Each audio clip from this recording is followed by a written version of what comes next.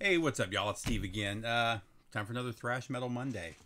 I'm not going to do these every week, but maybe every few weeks. Let's jump in. So first up, the first thing I listened to this morning, just to get going, was a little bit of SOD, Stormtroopers of Death, Speak English or Die. This is the reissue that came out a few years ago. Somehow I ended up with two of them and didn't realize it until this morning. But they did a real good job on this reissue, and it's got Live in Tokyo from 1999, not to be confused with Live at Budokan, which is a fantastic album. The gimmick behind that one is it's called Live at Budokan, but it was recorded in New York City, was it New York City? I think it was New York City. They did a great job on this, though. Definitely not politically correct now. In all honesty, it wasn't really politically correct at the time, which was the whole point of this record. Really good, worth grabbing though if you don't have this, or if you're a Thrash fan and haven't heard this, you're just really missing out. Next up, one of my favorites from one of my favorite bands, the debut album from Arizona's Sacred Reich. This is the most recent reissue. I still need an original pressing of this one and of Independent. Independent's been hard. I've put in like 3 or 4 offers on eBay and YouTube, and they always get shot down. And the price keeps going up. I wish I'd have bought it 3 or 4 years ago when I first started really looking hard for it. Well, you can get it for like $60, but it is what it is. They did a good job on these. So when they announced all these reissues, just being the geek collector that I am, they did a pressing of 100 that were Europe only of all the albums. So I ordered from Europe so I could get the ones that were limited to 100, and now you can get them here in the U.S. for $5 or $6 more bucks more than what I paid for them at the time. But did I need it? No. I've got another copy of this from like 10 or 12 years ago, but still, just really killer thrash. If you guys haven't checked out Sacred Reich, Sacred Reich is part of the kind of the second wave of thrash from the late 80s, and they were super, everything was political. A lot of the early thrash bands had songs that were political. Everything, Sacred Reich was 100% all about politics. And they just did a great job. And I was hooked from the moment I heard this band. Still one of my all-time favorites right here. Next up, Municipal Waste, The Art of Partying. I was really late to these guys. I'm not too much into beer drinking thrash or pothead thrash where they're just talking about partying and getting high. So I never gave these guys a chance, and that's not what this is. I mean, there is a lot of that in here. The Art of Partying, The Inebriated or Inebriator, Chemically Altered, but there's some really good stuff in here as well, and I really enjoyed it. Like I said, I was not into these guys. I was super late to them. I didn't get into them until I saw them live. And they were really killer. I ended up buying one of their records there, and now anytime I see one of their records that I don't have, I buy it. Just a classic of the late 2000s, or early 2000s. Sorry, this was 2007. They were one of the first of or really one of the bands that kind of kept thrash going during that, mid to late 90s to mid to late 2000 aughts, when there wasn't a whole lot of thrash coming out, and they were kind of that bridge there. Really killer album, though. Next up, one of my other favorite thrash bands, and this is kind of when they're changing their sound a little bit. The drums are getting a little bit more tribal. Fantastic album, though. This is the album where I really got into this band. This was my favorite album for a long time. Now that I've got over the years, I've gotten more deeper into their albums. I like the earlier Raw stuff that I didn't like at this time. But this is Chaos AD from Sepultura. This is one of the recent reissues, 2017 reissue. And they did a really good job on it. I was just in the mood for Sepultura. This wasn't a new one for me. Just needed to listen to it. Next up, Kill 'Em All from Metallica. Can't have a thrash day without listening to some Metallica. I hadn't played any of their albums for a while, so I went ahead and pulled this one out. This is the 2008 pressing, the one that was half-speed mastered at Mobile Fidelity. They weren't Mobile Fidelity pressings; they were just mastered by the guys there. They're okay. It's probably of my Kill 'Em All pressings, the first Megaforce pressing is probably the best sounding, followed by the one that came in the box set, and then this one. For a while, these were getting pretty pricey. They're coming down in price now. But now that you've got the Walmarts that sound really good and the modern reissues that sound really good, I would just stick with those. I wouldn't go search these out or spend the $200 or whatever the original Megaforces are going for at this point. Unless you're just one of those collectors that has to have an original, but it's still a pretty good pressing. Next up, this is a band I'm so glad they're finally repressing their albums, because originals are $150, $200. I got lucky and found their sophomore album about a year ago for a good price, and was super stoked when I put it in Discogs a few months back, maybe 6 months ago, to see that all of their albums had gotten reissued. So I ended up ordering the other 3 that I didn't have, I believe. And this is the debut from Intruder, Live to Die. This got redone about 10 years later with a different album cover. I've always loved this album cover. It's super dark. Really killer thrash, though. Really, really dig these guys.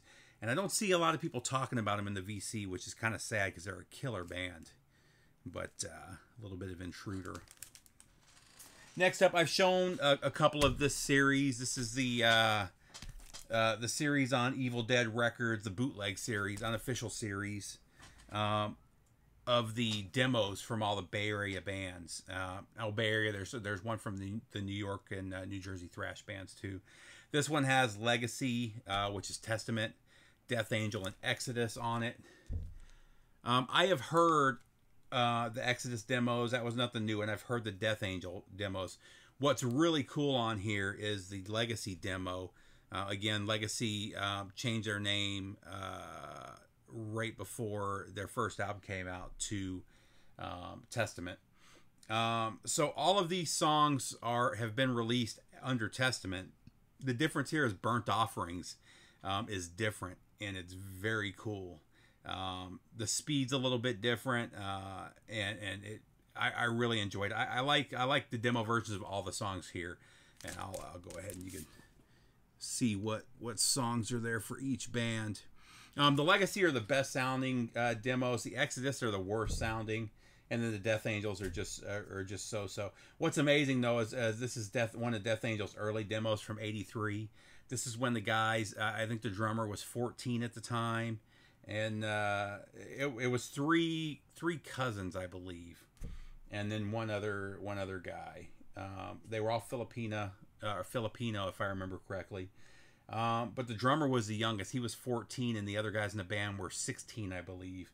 And I remember hearing a story from Kerry King years ago, where he was talking about they had to. Was it Kerry? I believe it was Kerry King that told the story, where they used to sneak the drummer in the back. They would have him help them carry their gear in to sneak him in so that he could play in the club because he was too young to even be in there to play. I believe you had to be 16 is what they said. Anyway, next up, Faith or Fear came back after like a decade and released another album. Their first album is fantastic. It's a thrash classic. It's if you're into thrash, you more than likely are familiar with it. But a few years back, I guess this is 2020. I believe in 2009 is when this originally came out on CD, though. But Faith or Fear came back, so almost 20 years later, I guess, with Instruments of Death.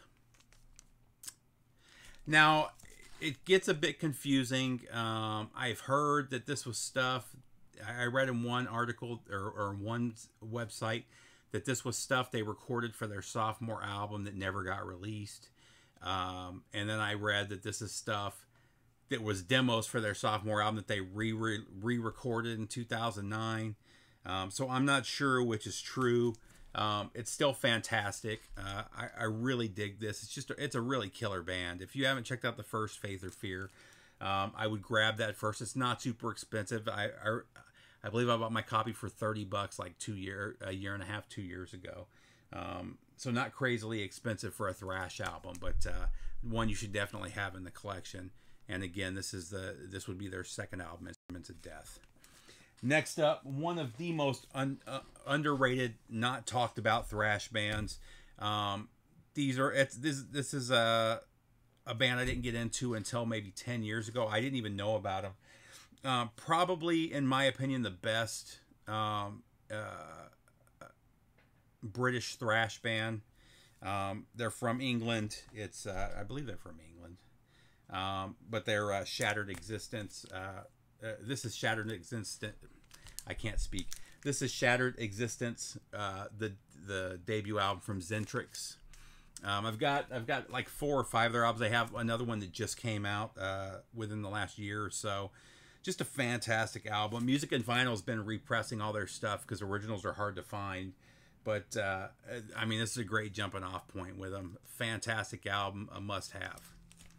Next up, not really a must-have. This was kind of a transition album. Not really thrash per se. This was a band that kind of started off as thrash and at this point was kind of moving to their what the sound they would become most famous for, I guess. This is Prong. Prove You Wrong. This is probably my least favorite Prong album, but it's still an album that I really like. They had kind of found their sound here finally. So they started off almost like a hardcore band on their earliest debut. And then they went the thrash route. The thrash albums are some of my favorites. And then they started adding industrial and groove into their sound. And that's kind of where this is. This is where they incorporate all that into one album that's cohesive. And then they followed it up with The Cleansing, which was a huge hit. I believe it was multi-platinum for them, which the song Snap Your Fingers, Snap Your Neck comes from. And then the album after that, I'm drawing a blank on it. It'll come to me in a minute. The album after The Cleansing is actually my favorite, but still a good album. Still worth checking out. If you're a Prong fan, this is one you should have. Next up, a little bit of Flotsam and Jetsam, one of my all-time favorites, another hometown Phoenix band. This is the Flotzilla EP, 12-inch single. This one's kind of funny. I hear a lot of people talking about these songs should have been on the debut. However, this wasn't released till after, so I don't know if these were technically recorded as part of the Doomsday for the Deceiver album, or if they were recorded for the second album. But Flotzilla was on their set list for quite a while, and I Live You Die, I believe that was on there, ended up being on their second album. So I believe this was actually recorded with the second album. This was put out the same year as the second album. But as they've done reissues later on, in the late 90s and 2000s, they've added Flotzilla to the debut album, which kind of makes sense because it was the introduction of Flotzilla. But I just think the chronology is wrong for that song, and it should have been on the second album. But that said, really happy to finally have this one in the collection. It took me a while to find this one in good condition. And then last but not least, an album that was on everybody's top 10 list last year. I'm sorry. Well, maybe it'll be on everybody's top 10 list this year. Sorry, it's 2023. Everybody's talked about how great this album is. I'm kind of split on it. I don't know. I've given it 2 or 3 spins. I bought it when it came out. It just ended up buried up my stack somewhere, and I finally pulled it out. I'm kind of split on it. There's a couple songs I love on here, and the rest of the album just kind of runs together. You guys give me your thoughts on it. Maybe I'm alone. I'm gonna get a few more spins before I put it back in there. Maybe it'll grow on me. I mean, it's a band that I love. It's a band that I just saw live last month. They blew me away. How amazing they were live. But I'm just kind of split on this one. But this is Scorched from the Mighty Overkill. And that's it, guys. I hope everybody's doing good. Have a great week. And I'll see you soon. Later, VC.